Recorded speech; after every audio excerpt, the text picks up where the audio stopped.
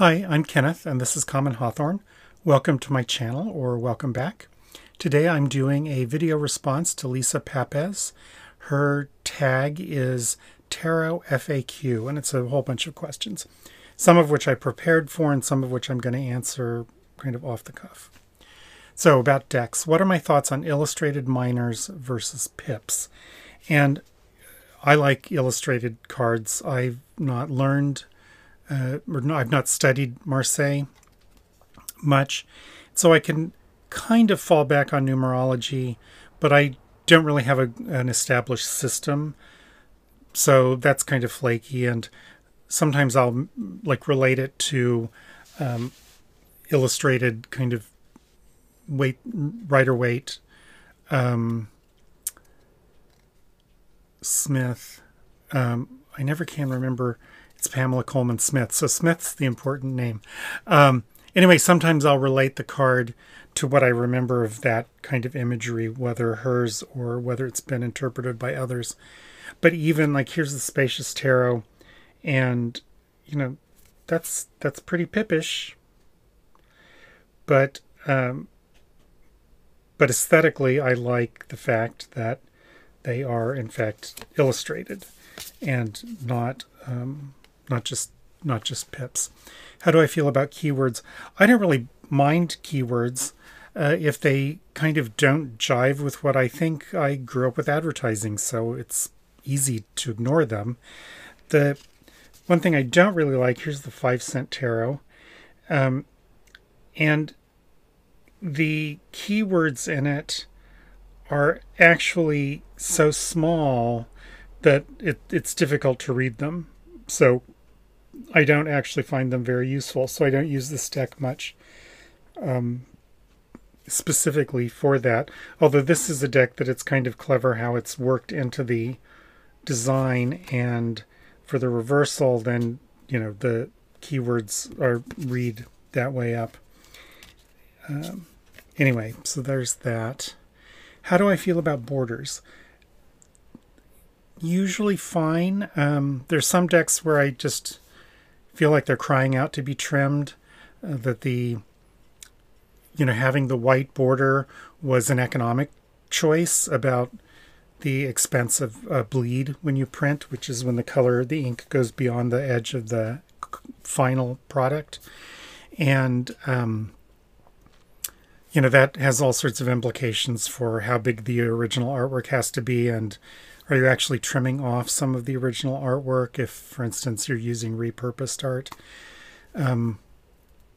But then there are times when the borders really bother me. So this is the Keymaster Tarot, which I just got. It was a Kickstarter. And so there are different styles of borders depending on what part of the deck it is. And this is kind of the standard deck, and those borders are just fine. But then I also bought a little tiny pocket version, and understandably, the metallic, there's no metallic printing on the back, there's no metallic edges, but I really don't like these white borders. Those black borders were really beautiful. I do not like the white borders. And so trimming a deck this small would be an awful lot of work. And the drawing style is such that there's a rule around the image, and that plays a role. So I think cutting it off, I'm not sure that I would like that very much. So who knows what I'll do with those. But sometimes the borders actually bother me. And other times I've cut them off just because I felt like it. What makes me decide to modify a deck? Well, so here is Tarot of the Master, Lo Scarabeo. That back when I was pining for a Corte de Tarocchi and appreciating the shape, that it's nice to have cards with different shapes. I cut off the borders, and You know, it's not even because it's an old Scarabeo deck that had the names on one side, so the backs aren't symmetrical anymore. But that doesn't really bother me. I don't look at the backs of the cards all that often. And it did, in fact, give me a nice shape that I was after. I've trimmed the John Bauer Tarot because it wasn't really working for me as a tarot deck. I had to keep looking at the little white book to confirm what the card actually was. The Scarabeo on some of their decks, you know, has the little different crowns, and I have trouble distinguishing, well, which is the king and which is the queen. And anyway, I thought that this would work better as a little oracle deck, and so I trimmed it. And sometimes I modify decks just for the aesthetics. Here's the Spacious Tarot, and I edged the sides just because I like how that looks then. It looks even better on camera. What kind of cardstock is my favorite? Well, I actually like this quite a bit. I want to be able to hold a deck in my hand and thumb. This isn't really working very well. You know, I like to be able to thumb a card off. So if sometimes the decks are small but thick and can actually be harder for me to work with than if they're thinner. So I don't really like thick stock, and I like a semi-gloss or a matte. The really glossy cards I don't tend to care for very much. And the rose petal finish, that's kind of iffy. Linen is okay. I have some linen finished cards that are really beautiful, but I tend to prefer just a plain smooth surface to the linen. Where do I go to look for new decks I may want to buy? Mostly YouTube. I discovered TarotTube pretty early on, and I watch the unboxing videos, and then when I joined Instagram, that's frequently been a source of seeing new decks, especially with the Indie Deck Review, doing little capsule reviews and showing several cards when card creators are actually on Instagram, and so I can go and look at their Instagram and see a variety of cards that aren't just photographed for, say, Kickstarter, but photographed on their table or in their hands. That's a place where I go to look. What has been my best and worst Kickstarter or crowdfunding experience? Well, the worst and the best are not tarot related. The worst is Little Big by John Crowley, a World Fantasy Award winning novel. Somebody proposed to do a 25th anniversary edition back in the early 2000s, and I backed it in, I think, 2006, and it has yet to see the light of day.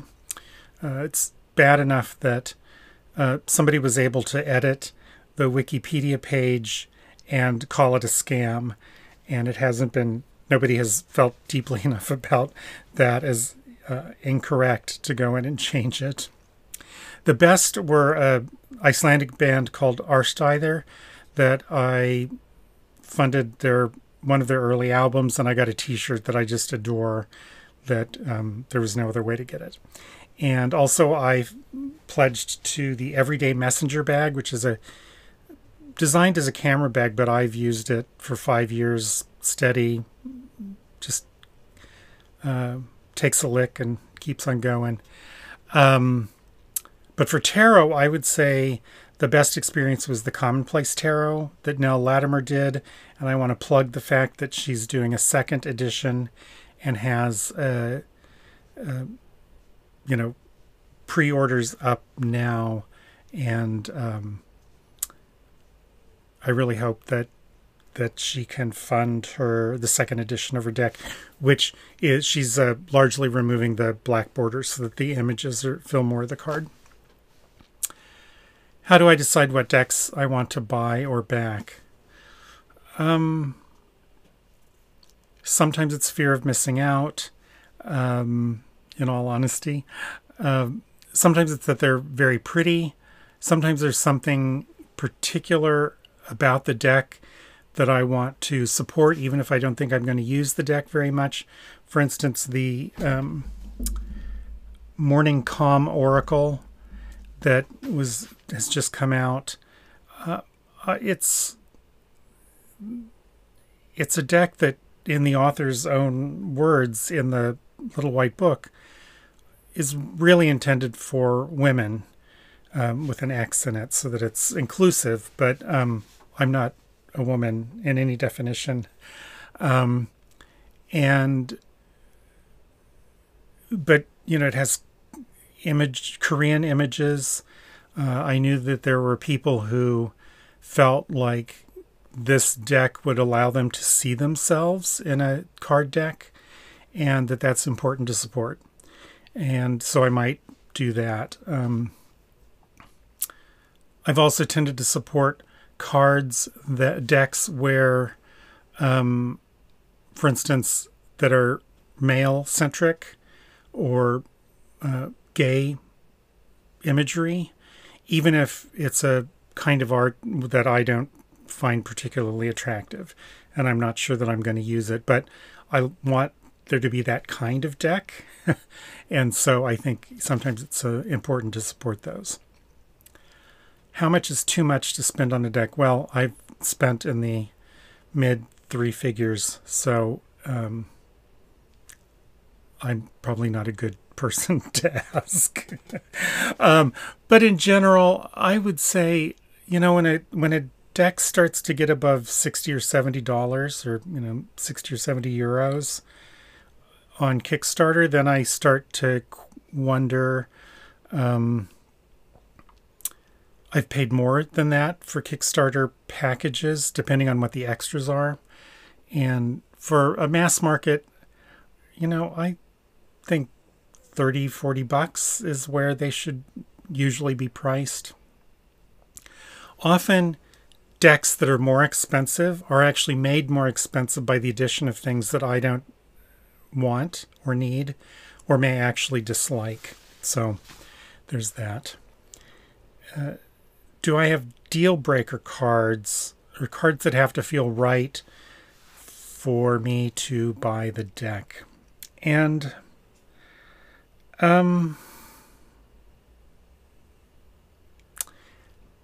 there's certainly cards that it's not like there are specific cards I look at, although I do look at, I look at some of the gendered cards, Lovers, 2 of Cups, 3 of Cups, the Devil card, to see how the gender binary and families and relationships are signaled. And I've done some videos where I look at decks specifically at those cards. But sometimes there's a card that will just really turn me off. There is, let's see, I think it's the Del Toro Tarot. One of the cards is like a baby or a fetus in a bottle, and it's just that it was just oh, I really like some of the aesthetics of the rest of the deck, but that card would just ruin it. So yeah, there are cards that might make me feel better about a deck, and then in terms of a specific cards, it's usually, in fact, a specific card that has some image that I just think I don't want to come across that. And in fact, in oracles, there have been a couple of times where I've thought, well, I can go ahead and get that because I can always remove that card. So, reading style. Do I have a daily tarot practice? I wish.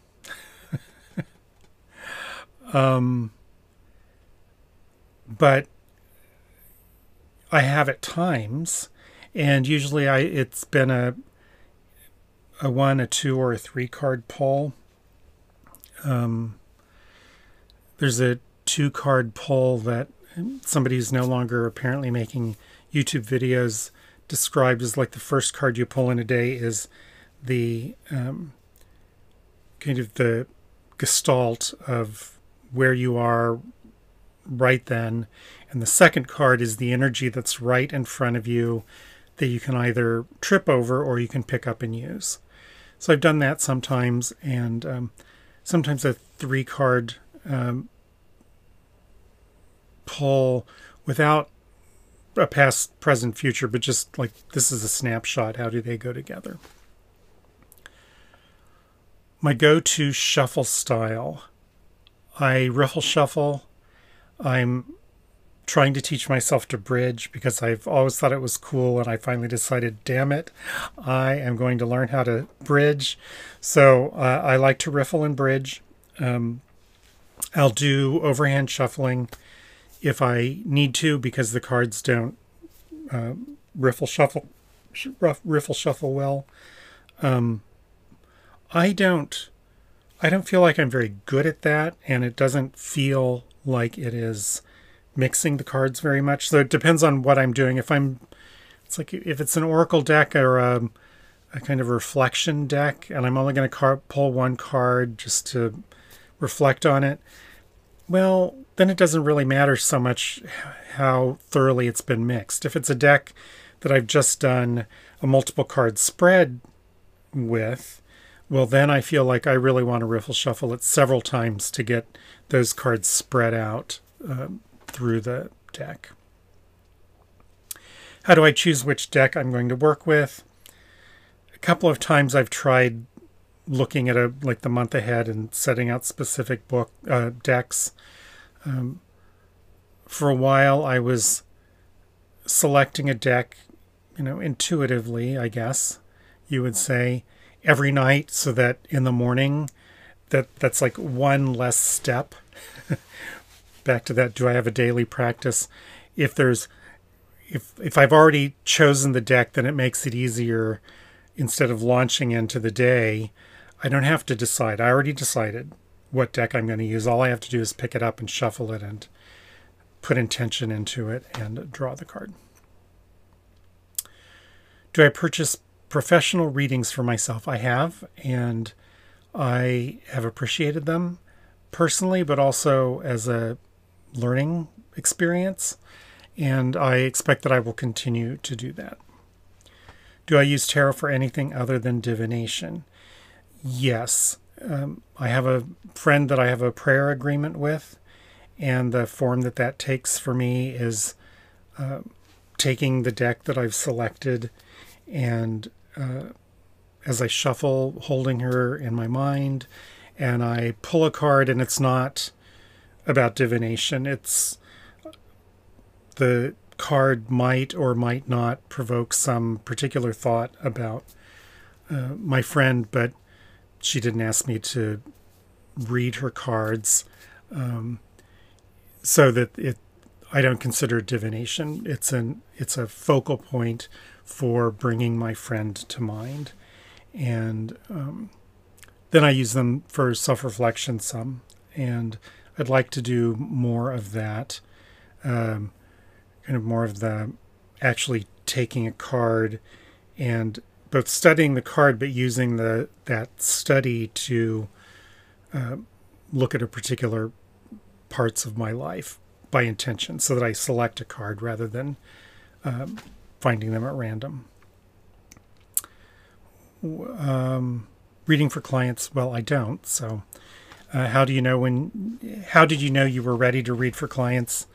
I haven't taken that step yet. Do I do anything special to set up for a client reading or for myself? Not particularly. I am sitting at my desk. That's where I usually read. So it's often just like shoving the keyboard back. Sometimes I will get a cloth to lay down. But yeah, that's pretty much it. If I am not feeling particularly focused, I will spend more time shuffling. So I think that shuffling is an entry into the space of openness where I can read the cards. Do you let your client handle your cards? And it's like, yes, I let people handle my cards. I don't think that they're like sacred or special, or I mean, they're cards. And to the extent that I might have or come to have like negative associations with somebody, there are ways that kind of can break that mental connection. I don't think that the cards themselves are actually changed by ritual. I think it's that I might be changed by a cleansing ritual or something. So I can always do that if I come to find that I don't like the fact that somebody touched a card. Are there any questions I would refuse to answer for a client? Yes. Health. At this point, don't think that I would do any kind of a third-party reading. I can't imagine doing a fortune-telling. I just don't approach the cards as something that tell me what the future or even particular futures. I use them for self-reflection, and so that's the kind of question that I would be open to engaging with another person, whether they were paying me or not, is around self-reflection. Do I have any advice for people who want to start reading professionally? Actually I do. Find a niche and get really good at it and good at communicating what that niche is, because that's part of how I, as a client, will decide that that I'm going to pay you for a reading, is if I have some indication of consistency. Do you have 5-minute readings? Do you give 20-minute readings? Do you give an hour and a half? Are they wordy? Are they tight? Are they fortune-telling? Are they self-reflection? Do you use a variety of cards? Do you use one card, one deck? Those are things that have an effect on whether or not I would choose to engage somebody as a reader. And so for me, it's like I'd want to have some idea what I'm getting. So that even though I don't read professionally, that would be my advice. Figure out what you're good at and what you like doing, and do it and communicate what that is clearly. So this was fun. I hope you had fun. If you like this, subscribe, hit the like button, and I hope to see you again. This is Kenneth at Common Hawthorne. Bye.